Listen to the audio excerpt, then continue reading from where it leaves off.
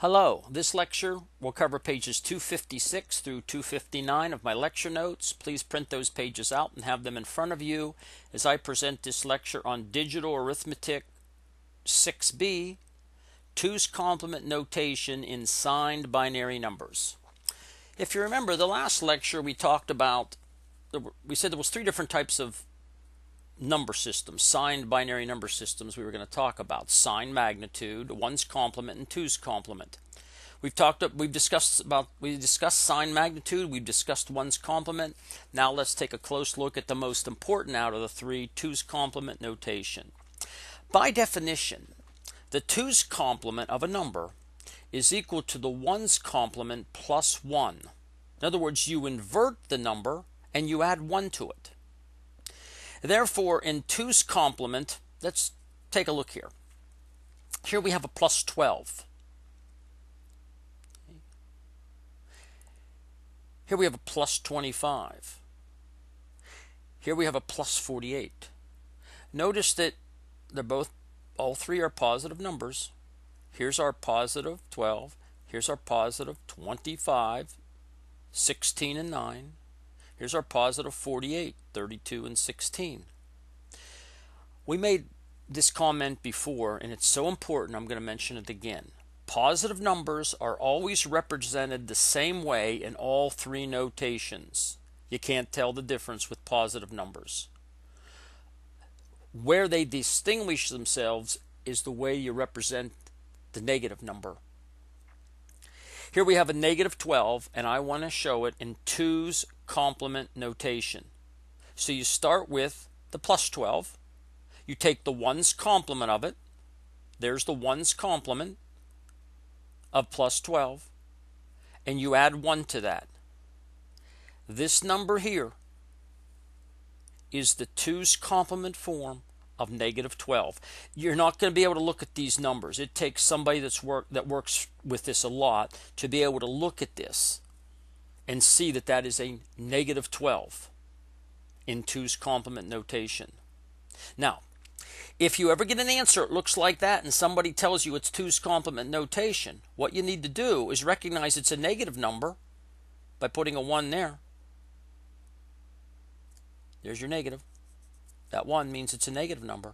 And then you need to take the 2's complement of that number. You have to invert it and add 1. And you'll get a 12, and then you know that's a negative 12. Let's take a look at down here at a minus 18. Well, start with the plus 18. Take the 1's complement. That's what it says to do. You take the 1's complement and add 1. So we're taking the 1's complement down here, and we're adding 1. And that number right there is negative 18 in 2's complement. If you need to check your work, you know it's a negative number because there's a 1 there. You invert that number and add 1, and you'll get back to here. You'll get 18, and you know it's a negative 18. I'm going to show you a very convenient way of taking the 2's complement of a number. I learned this when I was at Texas Instruments. Matter of fact, one of the engineers showed this to me. Let me take a negative 12. I want to show a negative 12, and I want to show that in 2's complement. Okay. What you can do is you can start with a plus 12.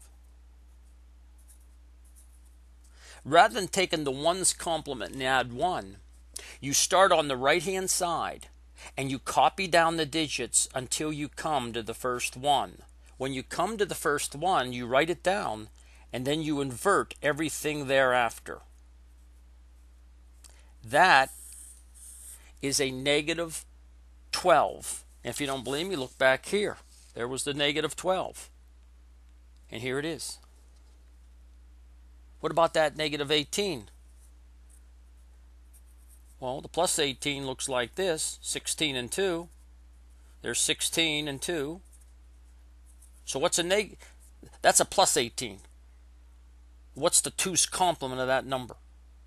You could take the 1's complement and add 1, or you start writing digits down from the right to the left till you get to the first 1. Once you get to that first 1, you write it down, and then you invert everything thereafter. Notice that's an echo echo. Rather than saying 1 1 1 0 1 1 1 0, it's an echo echo. That's how you show a negative 18 in 2's complement. Well, here it is. The echo echo that we did the long way. So keep that in mind. If I give you a number that looks like this,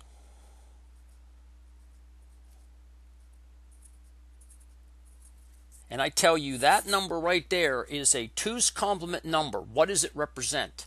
Well, you know it's a negative number. It's a negative what? We'll take the 2's complement of it. Start writing the numbers down, digits down from the right to the left till you get to the first one, copy it down, and invert everything thereafter. That's a negative 8. That's just a way of showing negative 8 in 2's complement. It takes practice, but it's not difficult. I'll let you use that technique.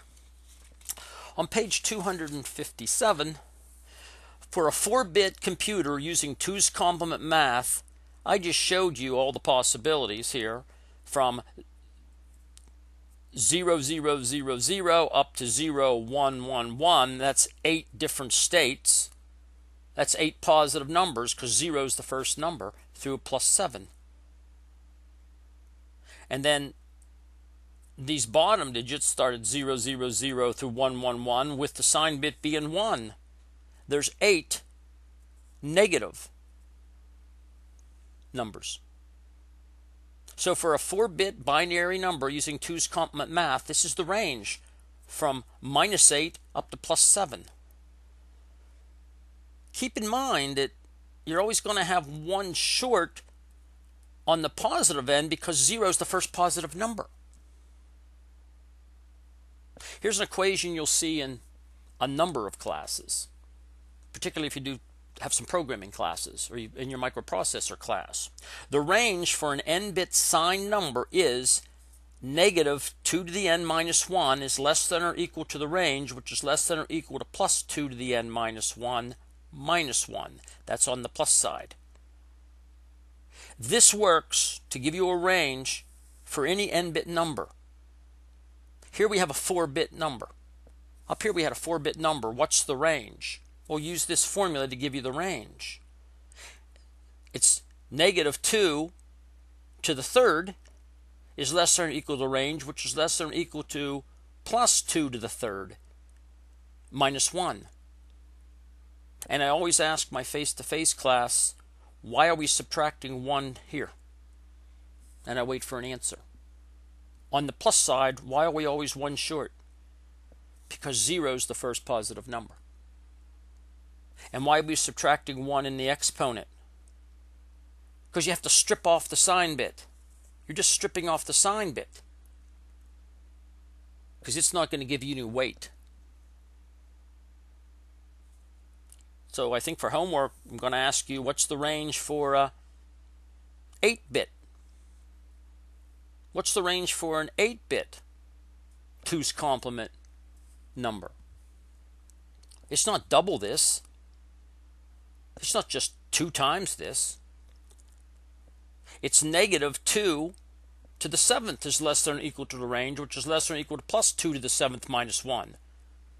It's minus 256 is less than or equal to the range, which is less than or equal to, matter of fact, that's not right. It's negative 128 is less than or equal to the range, which is less than or equal to plus 127 if it's an 8-bit number. A 16-bit number is negative 32,000 something to plus 32,000 something. Make sure you get that. Make sure you have that down in the homework. You're going to see that on an exam. This is an important formula. It's the range of an n-bit signed number.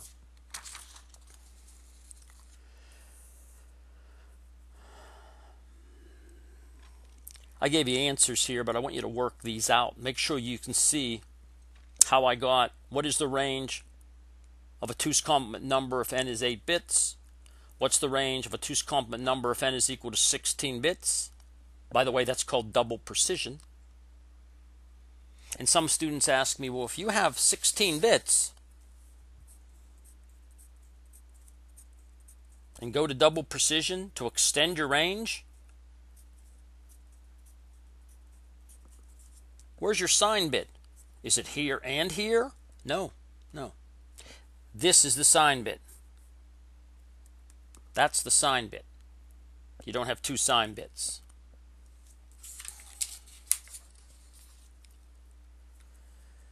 Look number 3 over. What is the range of a 2's complement number if n equals 64 bits? By the way, this is called double precision for 32 bits. This is double precision for 8 bits up here. I want you to see examples 6.3, 6.4, and 6.5 on page 317. Not sure what textbook we're looking at, but let me see. Let me show you what they look like. I'll use this textbook here, and let's see what they look like here.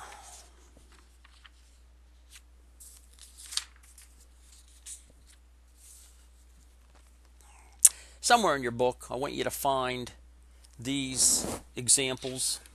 6.3, make sure you understand that example. 6.4, make sure you understand that example. And 6.5, make sure you understand that example.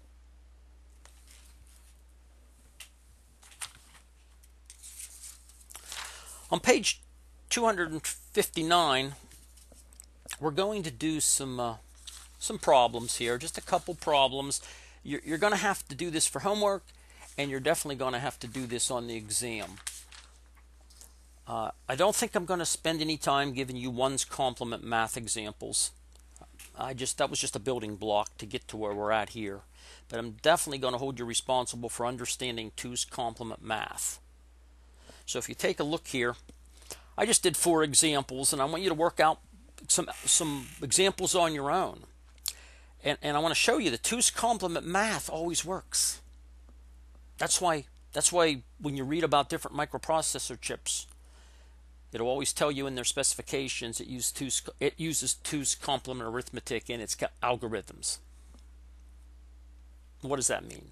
Well, keep in mind this is all 2's complement now. You have to think strictly 2's complement. Here's a +7. Well, they're all positive numbers are shown the same way no matter what notation. But how do you show a -7? How do you show a -7? You can't just look at that and see that. What you have to do to show a -7 before you put it on your paper is do some chicken scratching. I'm going to take an extra sheet of paper and show you what I mean. Well, I don't have to, because here's a +7. How do I get a -7? You first write down the +7, and then you take the 2's complement of that. That'll give you the -7. You can do the 1's complement +1, but I just start at the right. Write down bits till you get to the first one. Well, the first one's there. Put down the 1, and you invert everything from that point on. There is your -7. When you add these up, you should get 0.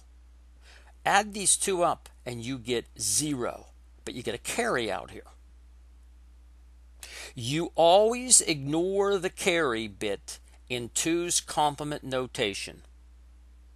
So on your exam, I want to see you do this. Put an X through it and write the word ignore. To get full credit, you have to do that. I can't tell you how many times earlier in my career, and this happened more than once, where I was at an interview. I can remember down in Baltimore, I was at an interview, and the engineering manager, quote, "Skip, what do you do with the carry in 2's complement arithmetic?" And I said, "Ignore it." He said, "That's right. That's what I want you to say." Here's a +12, here's a -12. I'll keep these for the same for now, just so it's easy to get the 2's complement here. That's the only reason I'm keeping these the same. I'm going to change them down here. But here's a +12. Okay, you shouldn't have any trouble with that. You have to show a -12. It's just a 2's complement of this number. Start writing digits down until you get to the first one, copy it down, then you invert everything thereafter. Add this and this. You get back to 0. The answer is 0. You get a carry out here from the 8th bit, but you always ignore carry. You always ignore the carry in 2's complement notation. Here you have a plus 16 and a minus 12. There's your plus 16. What about a minus 12? Well, you have to write on a piece of paper a plus 12 somewhere. So write down a plus 12 using 8 bits, and then get the 2's complement of that number. I'll do one more. Here's a plus 12. And that's a plus 12. I want a negative 12 in 2's complement. So rather than taking the 1's complement and adding 1, it takes too much time. I copy down digits till I get to the first 1. Write down that first 1, and then invert everything thereafter. It's a Fox 4. It's a Fox 4. And then you add them up. It's just to add addition at that point. See if you get 4. You get 4. There's your answer. Works every time. You ignore the carry. Sometimes you don't get a carry, but if you do, you ignore it. Down here you have a minus 10 and a minus 15. There's your minus 10. Make sure you can see that. If you don't see this and you can't do it quickly, you're going to miss it on the test. Here's a minus 10 in 2's complement. Here's a minus 15 in 2's complement. What I want you to do is add them up. You get a 1, 1, 1, 0, 0, 1, 1, 1 with a carry. You ignore the carry. Now you have to interpret that. Don't be like some people when you're working these problems out and you get the positive number and you take the 2's complement. Just because I'm saying it's a 2's complement problem, you don't have to take the 2's complement. If the answer is positive, that's the answer. Here you're going to have to take the 2's complement of that to check your work, because it's a negative number. No, if you just want to circle that and say that's a negative 25 and be done with it, you might be right and you might get it right. But I would check your work. How would you check your work if that's a 2's complement number? Listen carefully to what I'm saying. You don't take the 2's complement of the answer. If it's a positive answer, that's the answer. You only have to take the 2's complement if it's a negative solution, negative answer, to interpret it. I know this is a negative number, so I know there's a negative there. But it's a negative what? Take the 2's complement of that number. Write it down, the 1, the 0, the 0, the 1, the 1, the 0, 0, 0, and you'll get a 25, and that tells you it's a negative 25. But that's what you circle, because that's the answer. A very important note, you always ignore the final carry bit when using 2's complement notation because it has no practical value. Now, what I would do to prepare for the exam or the quiz is I would just take some numbers. I would take a plus 42 and a minus 16 and do it in 2's complement and see if you get the answer. See if you get this answer. Take a minus 12 and a minus 30 and see if you get your minus 42. 2's complement numbers and interpret it and see if it's a minus 42. Write down 3 or 4 of these. Make them up. You don't have to go up in 156 minus 122. We don't have to worry about that. Just make sure you understand 2's complement notation. Because when we look at the hardware through the next couple lectures, you're going to see that the way that the mathematics is done is with 2's complement arithmetic, and they do that 2's complement arithmetic with hardware. It's very easy to do with hardware, and I'm going to show you that in the next lecture. That concludes this lecture.